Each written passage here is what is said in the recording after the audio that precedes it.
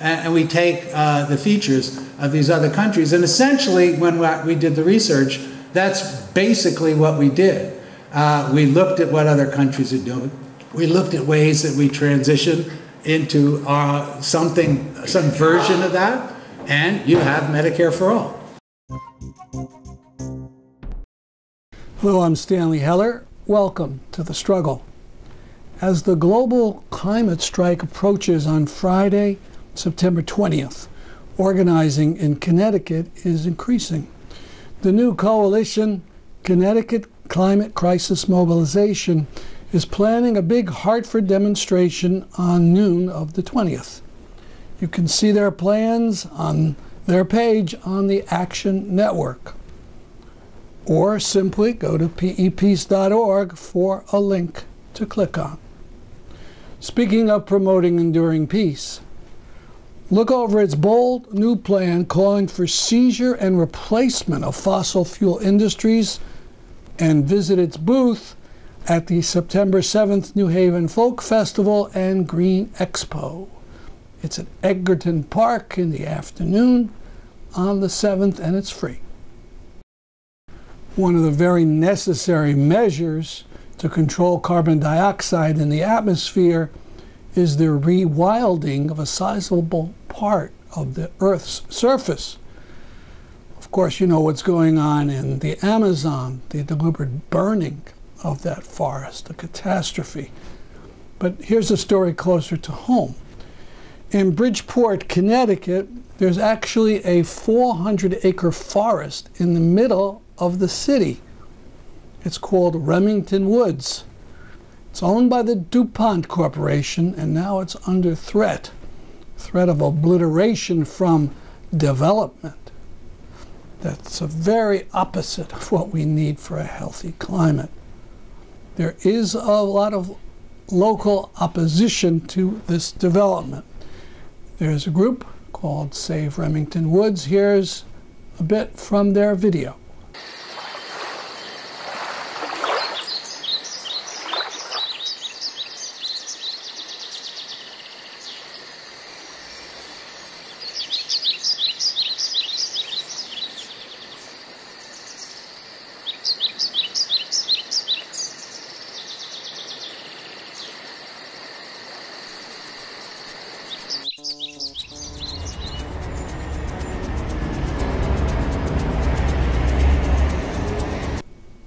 More at preserveremingtonwoods.com. The New York Times reports that MIT will examine the donations given to that university by Jeffrey Epstein. He gave over $800,000 over the course of 20 years. We hope their inquiry will be better run than the one they did about Saudi contributions to the work of MIT. After the Saudi Crown Prince visited the college, MIT received a grant of $25 million from Aramco, the prince's oil company. Then after the murder of Khashoggi, there was such outrage that an inquiry was launched. And there was a final report. Richard K. Lester, the Associate Provost for International Activities, explained they were horrified by the murder, but he saw no reason to cut off ties to the Saudi regime. Of course, besides the Khashoggi murder, there's been tens of thousands of Yemenis killed by American bombs dropped from Saudi planes in Yemen. In this report, on August 23rd, the Israeli right-wing paper, the Jerusalem Post, went out of its way to quote a Kuwaiti paper which claims that Israel intends to bomb Hezbollah and Houthi forces inside of Yemen.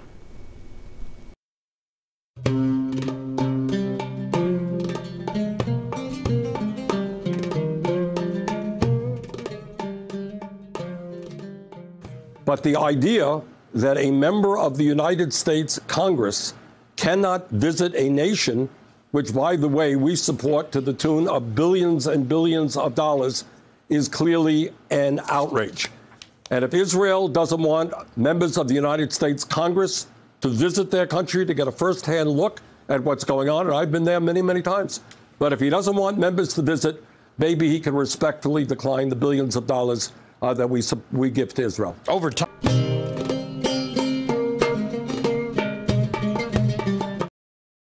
Our featured segment on the program today is about the Medicare for All conference that was held last week in Hampton, Connecticut. Bishop John Selders is the organizing pastor of Amistad United Church of Christ in Hartford and a founding member of Moral Monday, Connecticut. He's been a preacher, he's been a teacher, an activist, and a musician for 40 years. But his passion for the immediate necessity of social justice work was reforged with the killing of Michael Brown in Ferguson. His life work has been encouraging that long arc of the moral universe in its inevitable bend towards justice. Bishop Selders.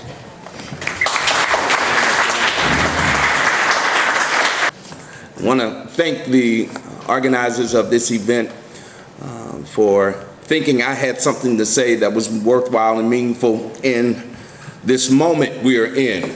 Can you just look at somebody and say, we're in a moment? Turn to a neighbor next to you and just say, we're in a moment. There's some stuff going on that's got me scratching my head. Right? Am I by myself, or are you too feeling like there's something stirring that just doesn't make good, proper, and I would say moral sense? Associated Press wire story dated March 26, 1966 contained what is known to have been the first published reference to Dr. King's lesser known but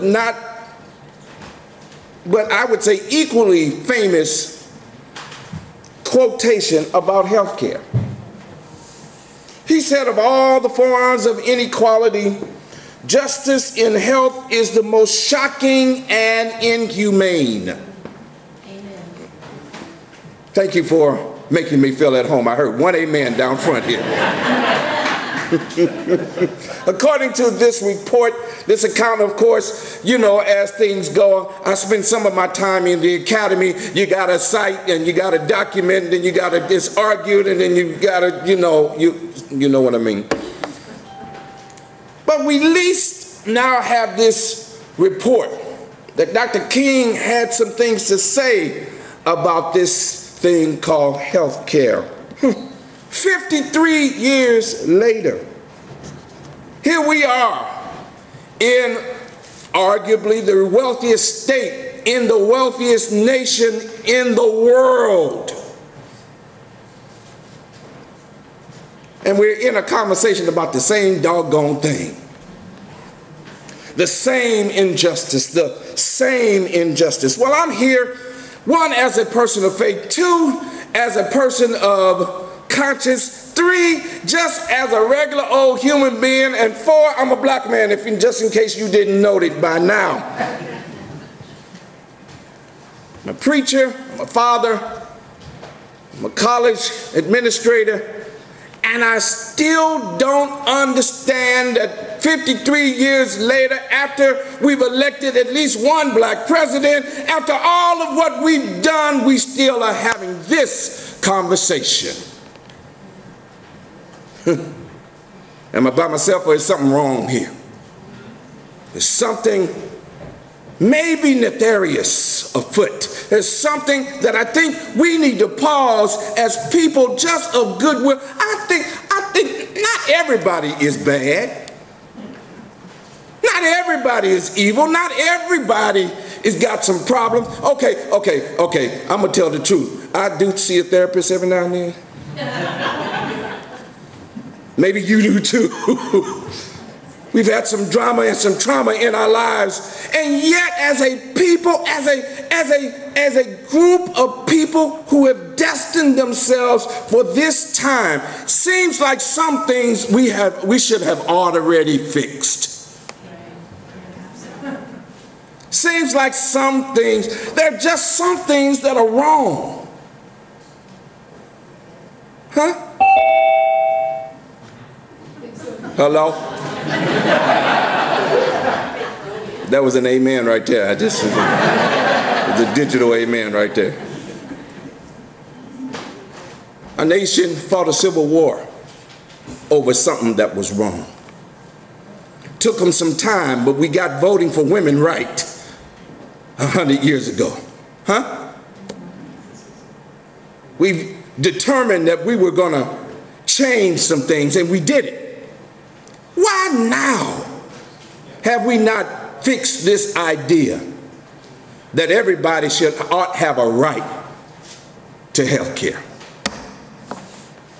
Well, let me just be clear. If you haven't gotten the message already, I'm in favor.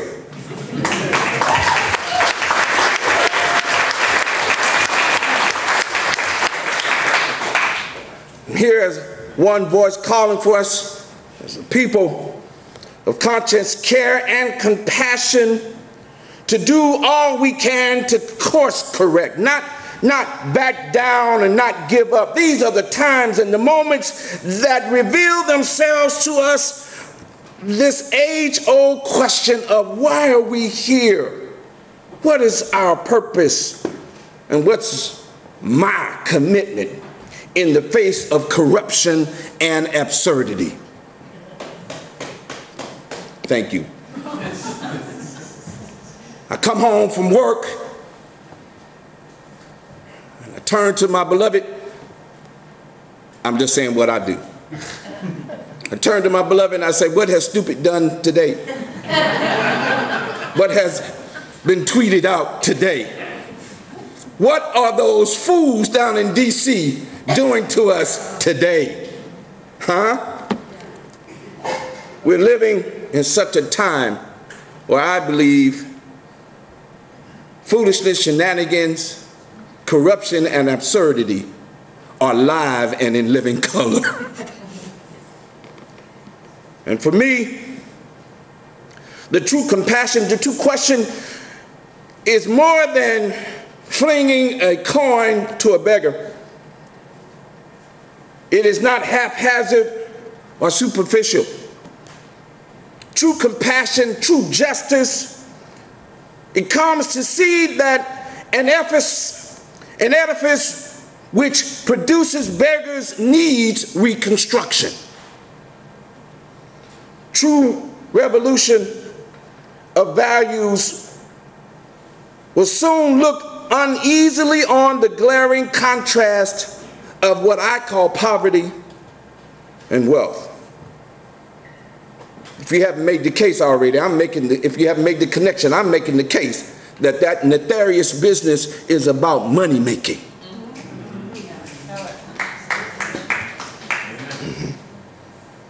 And with righteous indignation, it will look across the sea and the seas of individual capitalists of the West investing in huge sums of money in Asia and in Africa and in South America, where I've just returned from, only to take the profits out with no concern for the true social betterment of peoples who live in those countries. And I say, this is not right. It's not just. So a nation that continues year after year to spend more money on military defense than on programs of social uplift is proving and approaching what I will call social death. So the question is, cowardice asks this question. Is it safe? Expediency asks the question, is it politic? Vanity asks the question, is it popular? But conscience asks the question, is it right? And there comes a time when one must take a position that is neither safe nor politic nor popular, but one must take it because one's conscience tells them it is right to take a position. And I believe, like many of you, that just health care should be guaranteed as a human right.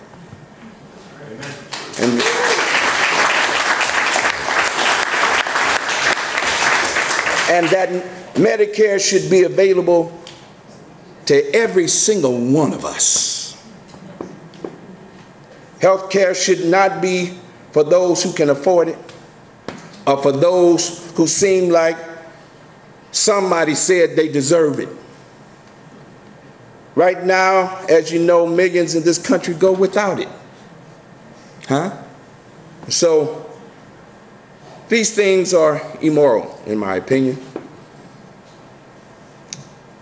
And there's a noted Nobel Peace Prize economist, Joseph Stiglitz, and he suggested not only are these sorts of things immoral, but that we have to look at the cost of inequity. It is costing us people. It is costing us our moral fiber. And it is costing us and doing a great deal of harm to our version of democracy. So I'm here, like I hope some of you are here, in part to urge our Connecticut members of Congress, Senator Murphy and Blumenthal, Representative DeRosa, Courtney, Hayes, mine, Larson, to sign a Medicare for All bill right now.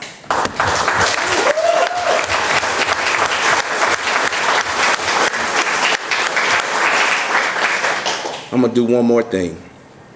Where I'm from and where I hang out at, we don't just sit and listen, we participate. In my church and very often where I am, I ask people to share in this ebb and flow of speaker and awaiting congregation. So do me a favor, loose yourselves of anything that is encumbering you, like a piece of paper or a pen, put it down, and if you would, just for a moment, those of you who can and will, rest on your feet. Frederick Douglass said, I prayed 20 years and heard nothing. Then he said, until my prayers turned into my feet. I'm paraphrasing. So I think it is incumbent upon us to do stuff to make what it is that we want to come true actually happen or actualize. So for me, it starts with speaking what I want to see happen. Y'all with me? I'm just giving you the setup now, all right? So let's do just a little bit of what we do when I'm on the street. We do a little chanting. All right? Y'all ready? Let me tell you what you got to chant back. I'm going to say sign the bill, you say sign the bill. All right? I say sign the bill, you say sign the bill. Sign the bill. Sign the bill. Sign the bill. Sign the bill. Sign the bill. Okay, y'all saying that. So sign the bill.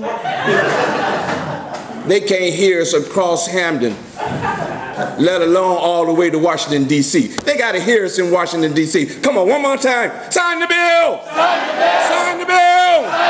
Sign the bill. Thank you for listening.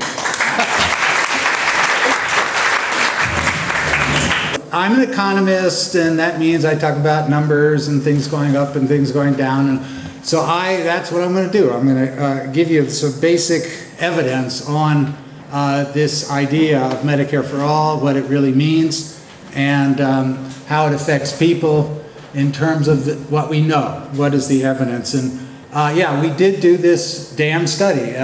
It's over 200 pages long.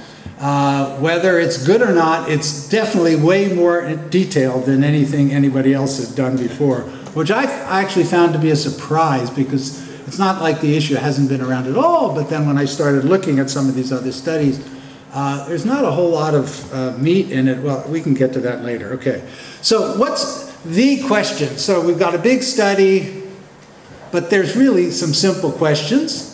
The biggest simple question is, when we say Medicare for all, what are we really thinking about?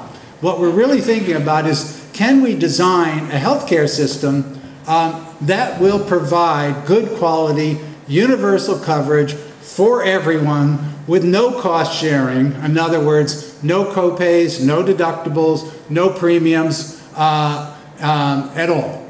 That you walk in and you have equal access, equal right to healthcare. So that's the first question, can we do that? Secondly, can we do it in a way that also saves money, that doesn't explode the budget as some of the critics have charged it will? And the answer to both questions is yes. The answer to both questions is undeniably yes. There's really not much to debate in terms of the pure analytic questions. That is, can you design a fair universal system, and can you do it in a way that saves money? And why I say it's obviously true is because every other advanced economy in the world is already doing it. Not even close. So as Shannon just said, I'll just give some numbers behind what she was just saying. So if we look at the UK, Canada, Germany, France, Australia, Japan. So those countries are spending between $3,500 and $5,500 per person on health care. That translates to about 9 to 11% of their overall economy, their GDP. And we, the US, are spending about $10,000 per person. So roughly twice as much. We're spending roughly twice as much per person, which also amounts to about 18% of GDP, and we're getting worse outcomes. There's no debating that. This is objectively true. When you look at, say, one of the best measures of healthcare performance, which is amenable mortality rates, that is, deaths that could be avoided through medical intervention. The United States ranks 34th in the world, and we're spending roughly twice as much as other economies. So, as a research question, can the United States design a system that is universally accessible, good quality, and lower cost? All we have to do is copy what other countries are doing. And we don't have to copy exactly, but we copy more or less, and we take the features of these other countries. And essentially, when we did the research, that's basically what we did.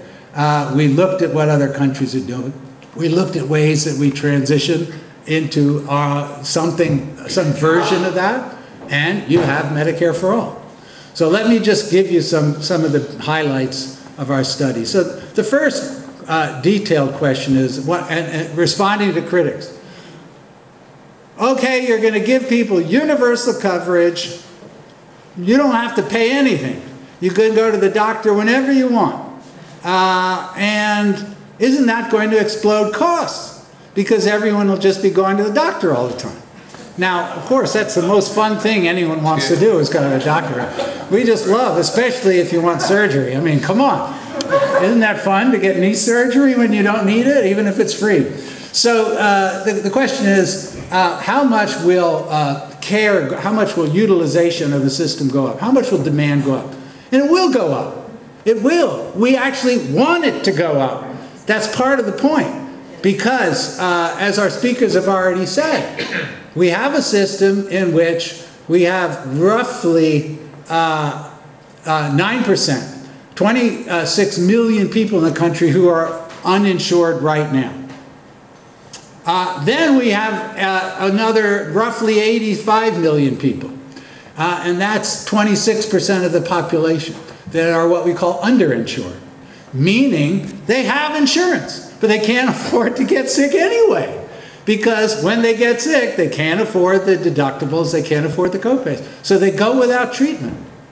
This is over a quarter of the US population is under this category, underinsured. So we're roughly talking about 35% of the population that are uninsured or underinsured.